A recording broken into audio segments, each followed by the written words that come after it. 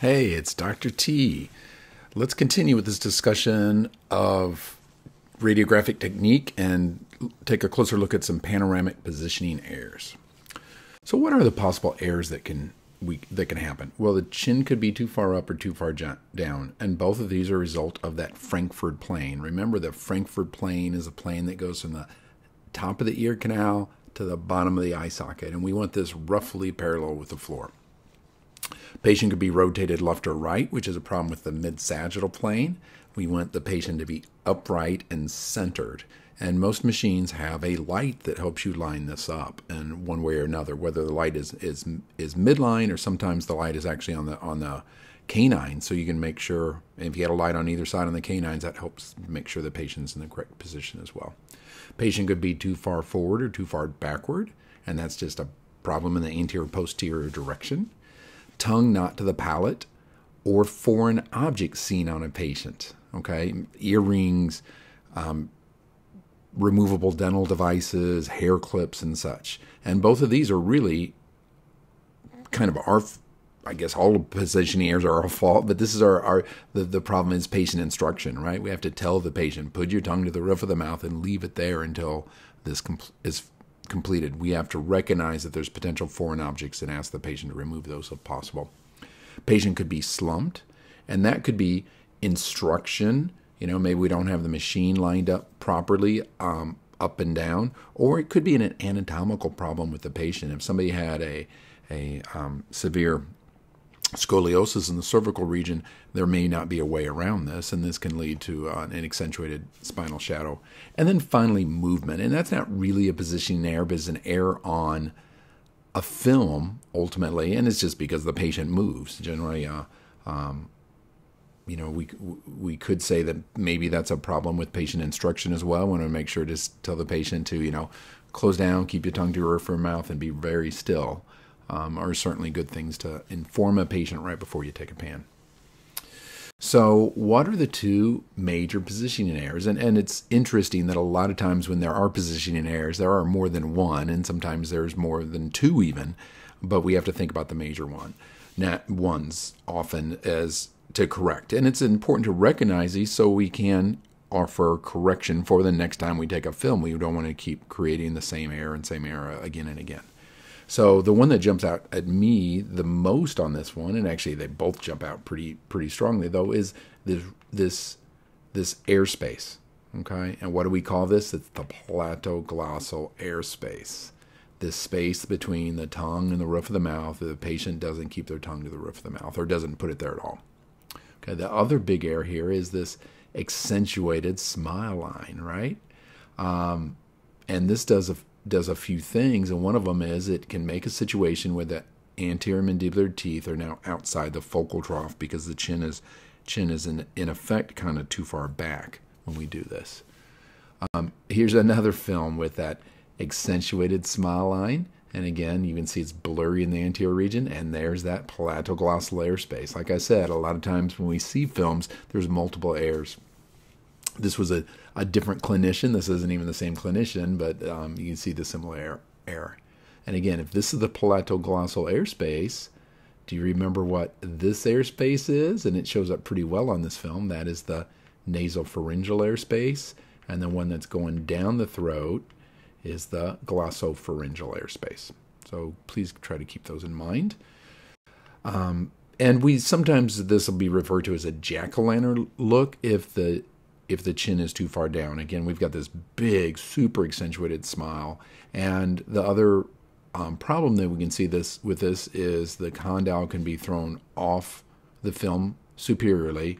And again, we can get this blurring of the anterior mandibular region because it's thrown outside the focal trough.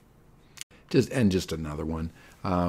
You start getting that these all look alike, and you can see the patient's chin's just too far down. You just need to, part of the positioning is to position the unit such that the chin is just a little higher. And again, it's so important. I mean, we get errors sometimes positioning errors sometimes, and the important thing is to learn from it and not have films that are consistently have with errors. I mean, you have a new staff in your office that you're training, and you get a couple films like this, they need to be able to correct it. They need to have the capacity to correct this and not have this as a consistent error. Okay, let's look at another one. What is the major positioning error?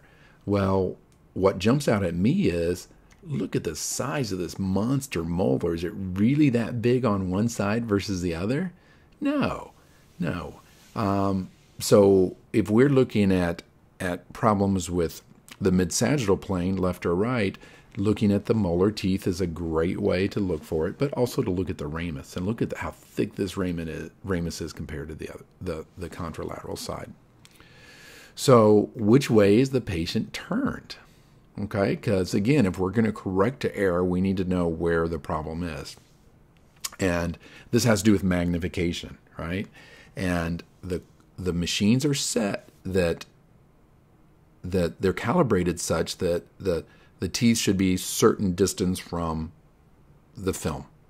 And if you get too close to the film, we actually get less magnification. So the side that is turned towards the film will be smaller. You get more magnification if you're turned away from the film. So the side that's away from the film will have more magnification. Just like, again, we keep going back to this shadow casting, just like your shadow of your hand, the further away you get from the wall, the larger it will be. And so the side that's further away from the film will be magnified.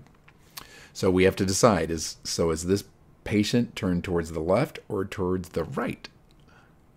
Well, since their left side, remember when we look at a film, it's as if we're looking at the patient. So what is on our right is really the patient's left side. The patient is turned towards his or her left side, okay, which for us is the right side of the film. And pans are often labeled, like you can see on this one, it's got the little L labeled on the left side, so you know which side is left. That just gives you an indication. And if that should be, the L should be in normal,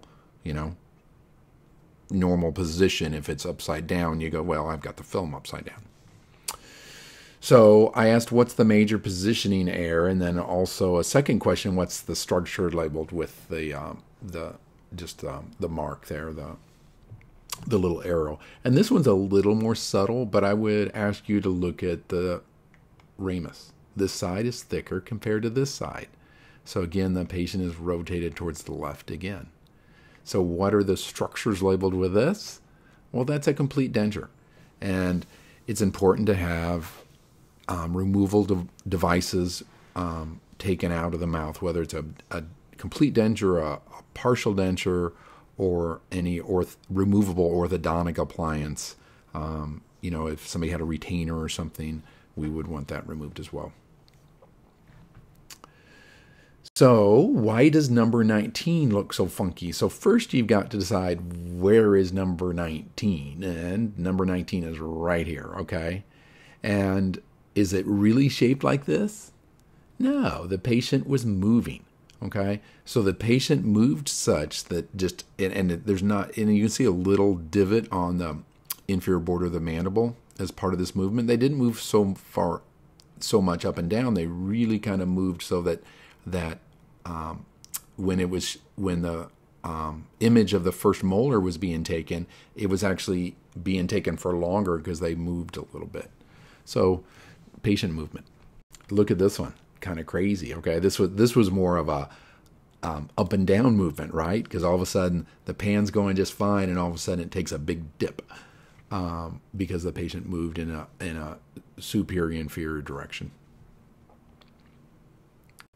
How about this one? What's the major positioning error? And I'd look at this, and I could say maybe the chin is down just a little bit, but I'm more struck by the size of the anterior teeth. They're kind of skinny. And so this is an anterior-posterior positioning error.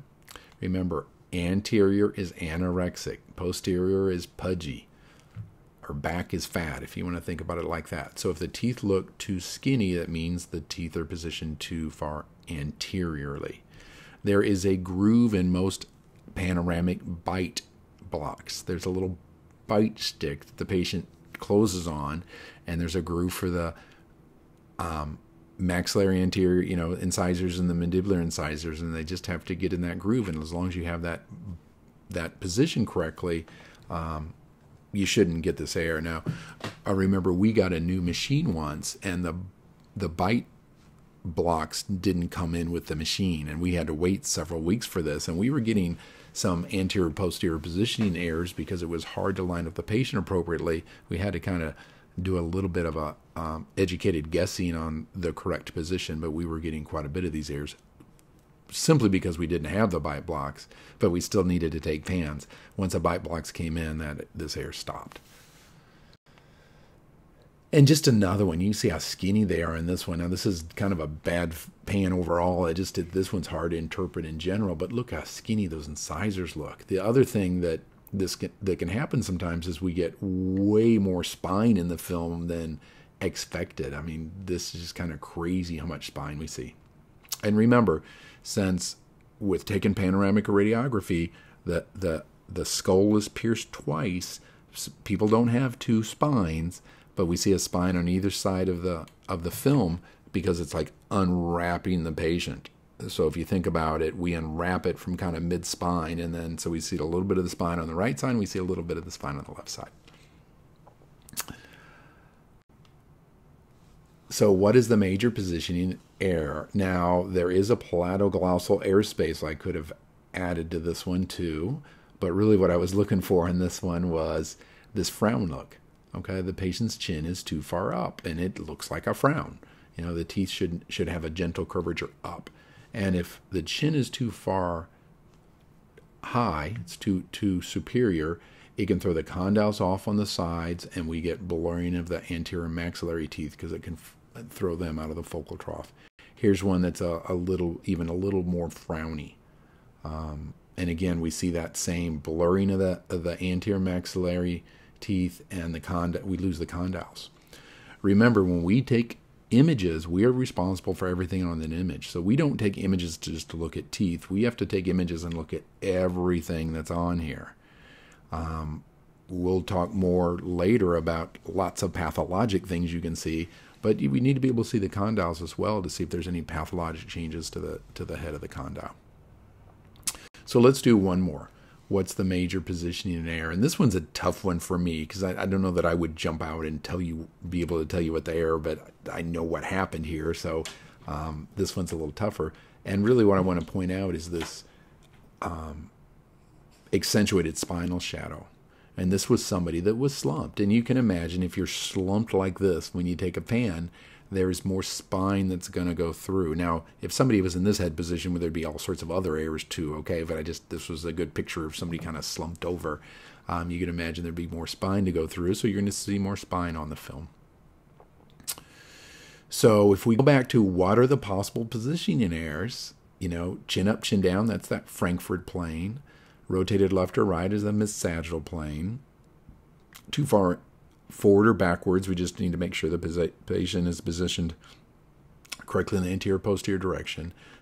Tongue to the roof of the palate, and foreign objects are things we just need to make sure we're instructing the patient and looking for.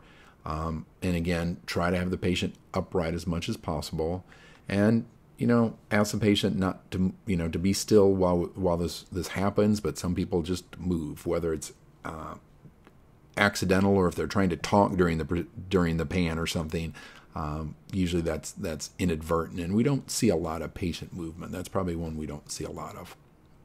So as always, if you have any questions, comments, or concerns, please let me know. Feel free to contact me, email, phone, text.